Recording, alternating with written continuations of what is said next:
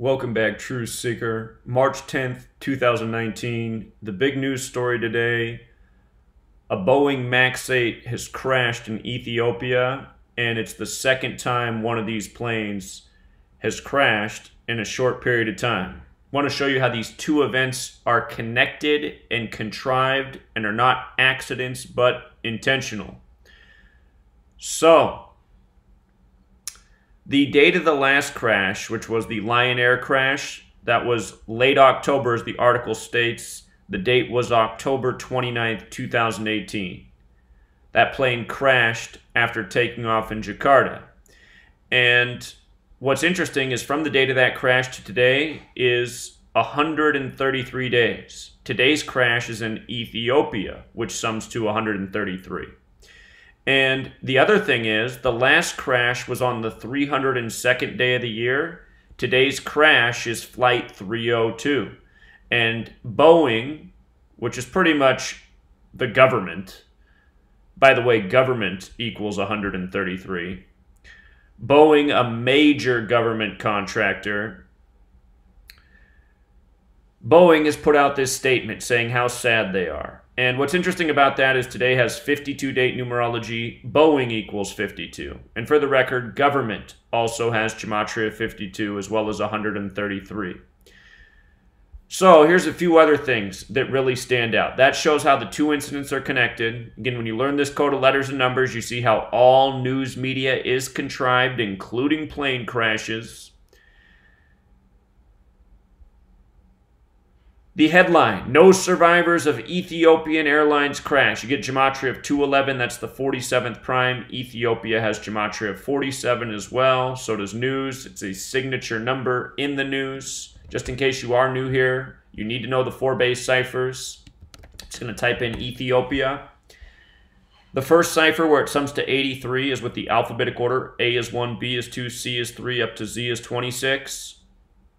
For days, we've been getting lots of news stories about the MH370 crash, which happened on March 8th, 3-8 or 8/3.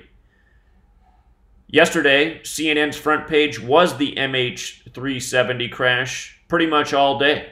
And then the next day, you get a big plane crash story. This is how they do it.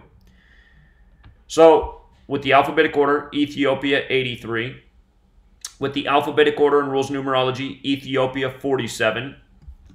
Talking a lot about government. Notice government, 133, 52, 47, like we mentioned.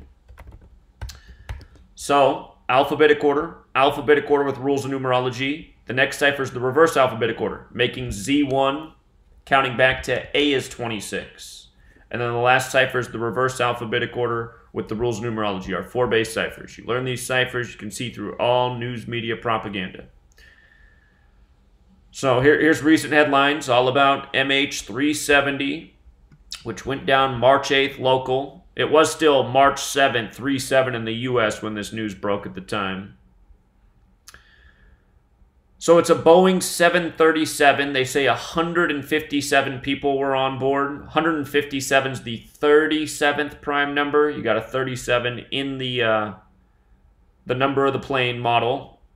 Coming on the back of the MH370 news, again, 157 people, the 37th prime. They say the plane lost contact at 8:44 a.m. If you're familiar with my work, you know words such as military and kill, sum to 44. Deadly number. The plane crashed in Addis Ababa, gematria 44, after losing contact at 8:44.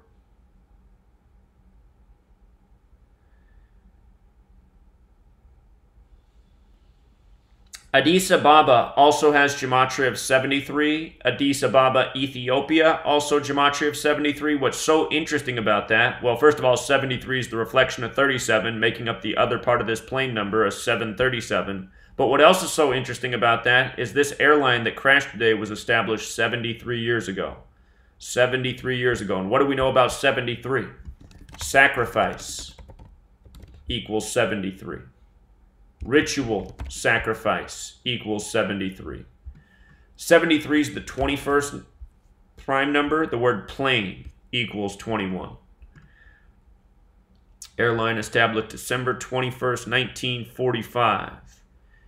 Here they mention the last major accident involving Ethiopian Airlines passenger plane was in January 2010 when a flight from Beirut went down, killing 83 passengers and 7 crew. Ethiopia, 83, just using the alphabetic order. Haile Selassie, 83. If you don't know that name, that's a man with a big history in Ethiopia. So again, here's MH370, which was front and center all day on CNN's page and elsewhere yesterday.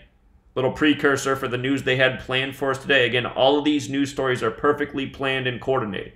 Again, like how I showed you. These 2 stories that are being discussed today, these 2 plane crashes 133 days apart. Last crash on the 302nd day of the year. This time it's flight 302. This is how they do it.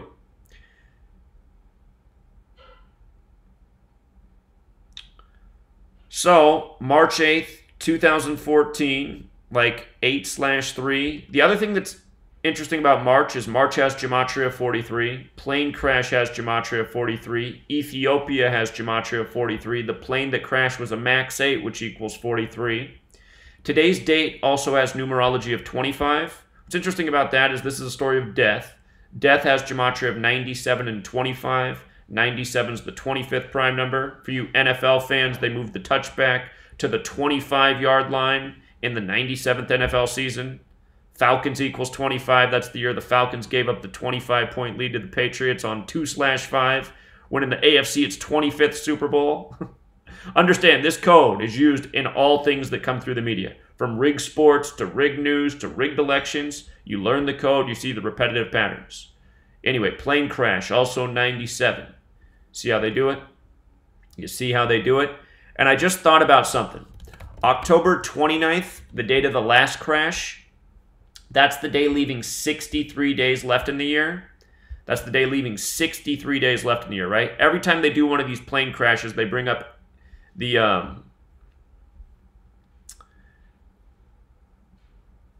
Malaysian flight. You know what? I'm just going to save that note. It's okay. We covered enough details here. We covered enough numbers. We'll leave it right here. No accident. These 2 plane crashes, both Boeing, both the same plane, 133 days apart, being talked about today in the same news cycle. None of this is an accident. None of it. You know.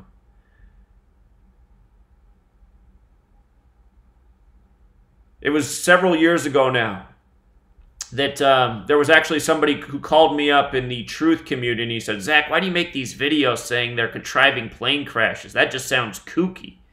And while we were on the phone having this conversation, there was a plane crash that broke in the news. It happened to be the breaking news story, and the whole story was coded 43 up and down. It was a Middle Eastern plane crash, and I remember that one of the headlines was that a Middle Eastern pop singer died in that plane crash. You can go back and look at that story. I used to have a video on it on my channel that was deleted.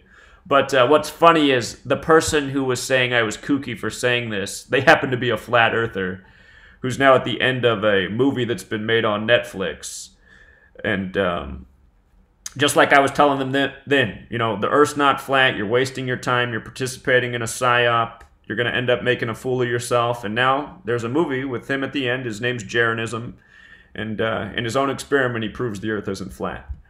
But meanwhile, he's still denying this knowledge, you know, which is evidence-based, which is very repetitive, which can be proven every single day. So I hate when people come here and compare this work to Flat Earth. Flat Earth is based in 0 evidence. It's based in a bunch of fallacy and illogical thought, whereas this knowledge is undeniable and again, all evidence-based. Anyone with any understanding of mathematics or statistics, you know, knows better than to deny what is undeniable. So, we'll leave it there, truth seeker. Learn the code, see through the lies, the deception, the agenda. The reason they do this to us is because they need to keep our minds occupied. They need to keep us full of fear. They always need to come up with new talking points, you know, new legislation points, etc., etc. It's about keeping our minds busy and distracted so that we forget that we live in a giant slave state, a giant police state, a giant military state, and realize all of these things are in bed with each other. The government, the media, weapons contractor like Boeing. They probably tested out some of their military technology on this plane, to be perfectly honest. It's probably a military experiment right here. If not that, could also be complete fiction. Until next time, Truth Seeker.